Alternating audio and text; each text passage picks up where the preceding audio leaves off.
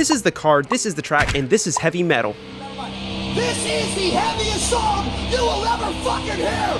The heaviest song we have ever written!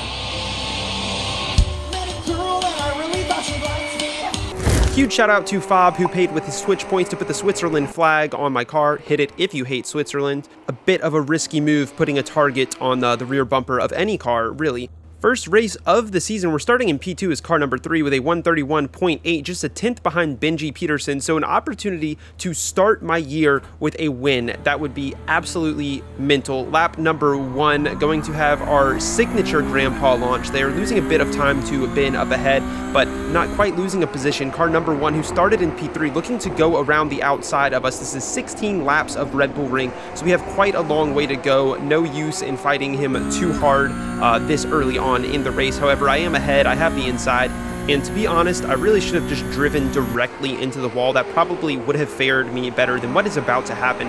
Just completely out of either of our control as we come through turn 3. Turns out there was somebody who absolutely hated Switzerland. His name is Adams right there, and as you can see, he's backwards, going about 5 times the speed, possibly more, that you want to be going through that corner.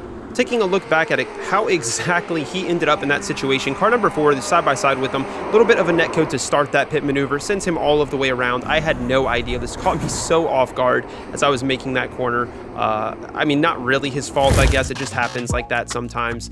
Results, yeah, that was the end of our race. So losing 128 I rating to start, and oh my god, I forgot about the safety rating. Okay, yeah, that was a terrible, terrible way to start the season. Possibly the worst way I have ever started a season. Next race, we are starting in P4 as car number 6 with a horrible 32.3, and I mean, look how close it is between myself all of the way back to Gabriel, who is 2 cars behind me. Lap number 1, let's get right underway. My launch this time isn't going to be as great as the previous one. You can see the guys kind of pulling away a little bit ahead. That is also happening behind, as both of the people behind me now find themselves alongside heading into turn 1. We are 3 wide. I am on the very inside, not exactly the best place to be. Have to take a super narrow line. That's going to absolutely kill my exit there, so losing a ton of speed. Both of them go through. I've moved down from P4 to P6 already, which is fine. Long race, 16 laps, as long as the same thing does not happen that happened last race, I should realistically be fine. However, the car ahead is defending, so this is going to put me in a bit of a weird situation. He's taking the semi-defensive line, slowing me down. Car on my outside is able to just about take the racing line. Of course, he has to allow room on the inside, but it's a much faster exit if you go around the outside of turn 3. He manages to get it done. On top of that, we did have to overslow, so we lose that position now. All of the way down to P7, we have moved down 4 positions in 4 corners. Pretty far from optimal, but we're on track, which is great. That, I would say, is optimal. Trying not to lose the pack here, heading through Power Horse. Very, very difficult corner. You have to super lightly trail brake all of the way through there. Lawrence goes pretty deep there, and we're not able to take advantage of it. Could have been a lot worse. We're still kind of in touch with the group ahead. Lauren has the slipstream all of the way up to P1, so not too worried about that. Skipping back to turn 3 on lap 1, car number 20, objectively good move up the inside, but looks like he overcorrects, and car number 24 just not touching the brakes, pushing him out of the way, and then 20 spins around on top of that. So what could have been 1 position for this guy turns into, I mean, -5 or 6 there. He lost quite a lot. Through the final corner we go as we barrel towards lap number 2. Laurent losing a little bit of time to Gabriel ahead. We're about over half of a second between Laurent and him. I'm a bit worried of losing the slipstream to that group ahead. I actually try and brake early here for turn 1. Still end up going into the back of Laurent, so I figure I need to make this move happen pretty quickly. Sorry about that, Laurent. Also, of course, I apologize because I'm a gentleman. And honestly, because that does suck for both of us. That gave us a 4 times, and this track, there are enough incidents just with the off tracks. Moving to the inside as we barrel towards corner number 3. Lawrence going extremely deep there, and I don't think he's going to make that corner. Car number 14, just about looking to take advantage, makes contact with Lawrence as he cuts all of the way across the track, which is perfect for me. They are now fighting behind. I have over half of a second there. I do have a lot of time to make up to Gabriel, though. 1.3 seconds, which is absolutely doable. We still have 14 laps to go. However, he does have the slipstream of the cars ahead. I am just barely getting the slip from him, so realistically, if we drive the same pace, he should theoretically pull away from me, with the help of the slipstream, of course, and I just need to drive some consistent laps and hope that, you know, he makes a little bit of mistakes and that the slipstream pays off for me in what little slipstream I'm getting. By the time lap number 4 comes around, we actually had made up a little bit of time. You can see himself and the car ahead both falling off of the cars ahead of them, which was the really fast pack. The top 3 you can see up ahead of us. So I'm starting to get closer to P4 and 5, which is great. I started in P4. I would be happy if I could climb my way back up there. Speaking of, P4 goes deep through turn 3, and it looks like Gabriel is going to get a much better run. He has the slipstream now, heading towards a really big overtaking opportunity here in corner number 4. You can go around the outside or the inside. Typically, this move will take a few corners to get if it's being defended well, and in this case, he's actually not even going to go for the move. He's going to stay behind, very close behind, and that little tiny bit of fighting right there, I mean, probably overslowing from Brian to take a little bit of a defensive line through there, has also slowed Gabriel down. We now find ourselves within a second to P4, under half of a second to P5, and this is starting to look like a real possibility for us. It'll probably be a bit of the waiting game. I mean, I assume there's going to be fighting between these two. They're super close already. We've lost another 3/10 to the top 3 this lap, and I'm hoping that that will not open up too much because I want to be able to catch the top 3, but the further away the top 3 get from P4 and P5, the less slip these guys have, the easier it will be for me to catch them and potentially get past them. I was feeling pretty confident in my turn 1 pace, and it's super important corner because it leads all of the way down this long straight. So as soon as these guys lose slipstream, really hoping that I could make up some time there. I'm just about in this spot now to where I should be looking to make a move, but I wanted to play it slightly patient. I felt like there was going to be a move put down by P5 towards P4, so I was waiting for that to happen. But Gabriel just didn't quite seem to hook up this first corner well enough on a lot of his laps, and it would turn into a case almost more of me being able to attack Gabriel than Gabriel being able to attack Brian. And perhaps I should have done it right here. I was within a 10th. Gabriel taking a slightly defensive line through there, which is going to put us even further off of Brian. We're now over half of a second between P5 and P4, which isn't terrible. I mean, you can make that up on the straight alone if you get a good run there. However, my real worry was the growing gap to the top 3. It's almost 2 seconds now between P4 and P3, and I can't really do anything about that right now. I have this car ahead of me. I have to take it one car at a time. I was just kind of really hoping that the pace of all 3 of us would pick up, as none of us were running fantastic laps. I don't even think any of us had touched the 31s yet, which is really the pace that you should be running. Coming across the final corner, we're over halfway, or we're about to be halfway through the race. 16 laps, we're heading on to lap number 8. It's time to get a move on. There's now a full second between P3 and P4. Pretty crucial that we get a good run here into the first corner. Potentially opportunity for us to make a move on Gabriel. We're only 2/10 behind him, and he is over half of a second to Brian, so our slip is definitely going to be stronger than his. He takes a semi-defensive line into turn 3 here. I'm not going to attack it. Once again, probably playing a bit too passive, something I'm going to have to focus on changing in the future, especially if I think that I have the pace. We get a decent run heading towards corner number 4, going to be right up on his tail. Another missed opportunity for us to make a move. You're probably shouting at your screen right now. I know that I am kind of feeling that way watching this back. Like, I definitely could have been more aggressive in a lot of these instances.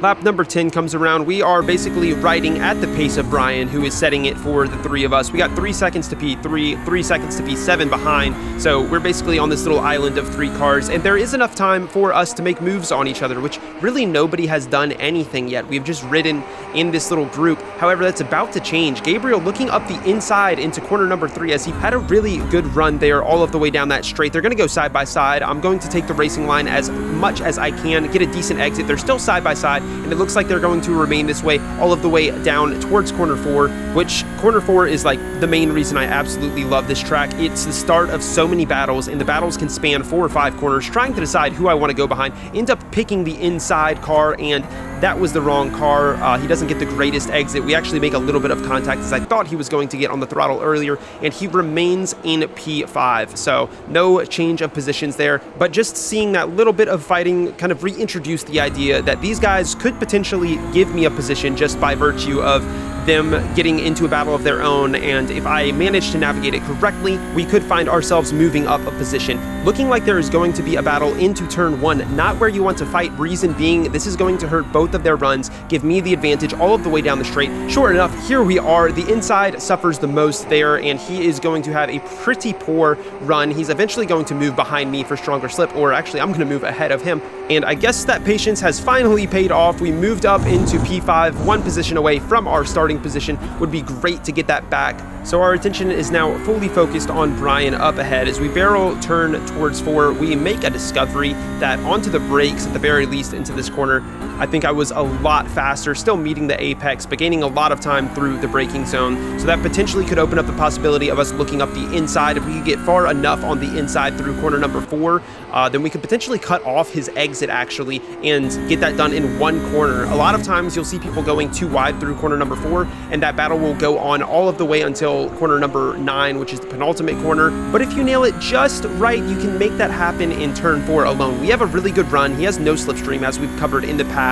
We're heading towards corner number 3, looking up the inside here. As the inside car, you typically have a poor run out of here, so I'm trying to open up the corner as much as I can, carry as much speed through, potentially cut off his exit. Not quite far enough ahead of him in order to do that. I think we still had a bit of overlap, so we're going to go side by side into corner 4. He had a better run as he had that outside line, so he's slowly going to be gaining time on me all of the way down the straight, just about fully side by side as we go into the braking zone. I'm trying to brake just slightly later there, get my car ahead. We're going to go side by side all of the way through. I'm pushing out early though, and I just managed to get my car ahead of him. He looks to move to the outside for Power Horse, potentially looking for a switchback. I'm aware of that. I am the inside car. I'm just about going to park it on the apex here, keep it super tight so he has no real opportunity to build a speed difference, and we are going to maintain that position. The problem now becomes maintaining this position, defending, and hopefully fully solidifying, building enough of a gap so that I am no longer under pressure. We have a few laps left to go, so the race is definitely not over, and I mean, he's right on my tail. We need a good run through the final corner here.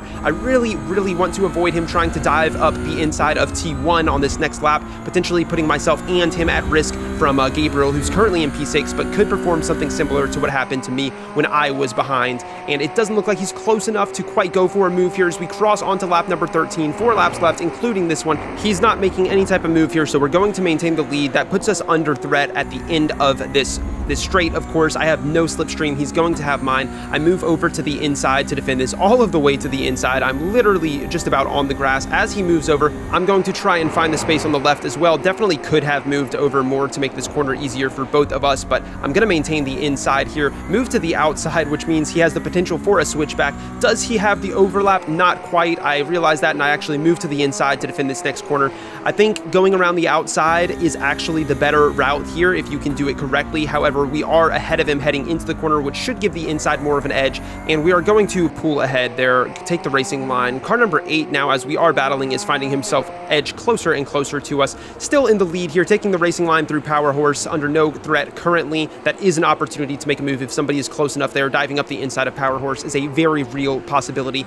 Lap number 14, and we're going to turn our attention just for a second towards the battle for P2. So car number 1 here is in P3. The car ahead is in P2, and you can see P1 way up in the distance. Looking like a battle may ensue as they head into corner number 3. Car number 1 looking for the outside, probably looking for a switchback here. Either way, he's definitely exit hunting. Doesn't really seem to help him out that much. He definitely has the slipstream though, heading towards corner number 4, moving to the outside as the car ahead decides to defend the inside at the last second. Side by side through here, and this is what I'm talking about. You have a much better exit when you nail the outside, and now he has the inside for Power Horse, so that's kind of the benefit of taking the outside there and what you can do with it. Side by side through Power Horse, car number 2 trying to maintain P2, probably pushing a little bit too hard here. His car starts to slide, very small amount of contact. He overcorrects, flings the car out to the right into the sand, and that will be P3 off of the track as we come through, finding ourselves now on the podium. Super lucky for that. We do still have some people behind us to worry about, but they are now closer to each other than they are to me. I need to continue to grow this gap. By the time the final lap comes around,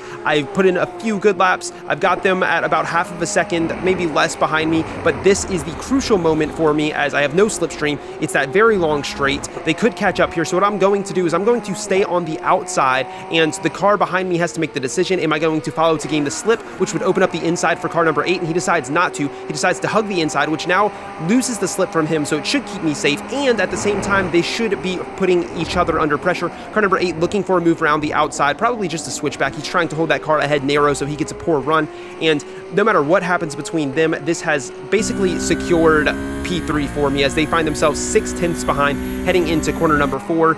And looking back at this move, I mean, number one, it doesn't really even look like a move to me. Like, you guys be the judge. Did he cut him? Did car number 5 cut off Gabriel's exit? I don't think so. Gabriel was not super happy about it, though. That was ugly, bro. Very ugly, very ugly. I mean, that was honestly probably like the most tame defense and kind of a lack of a dive from Gabriel. So I'm not quite sure where that was coming from, but we do secure P3. So crossing the line, boom, for a podium, baby. Feels good. Needed that one after the way our season started. And let's hop straight into the results now. A very satisfying finish.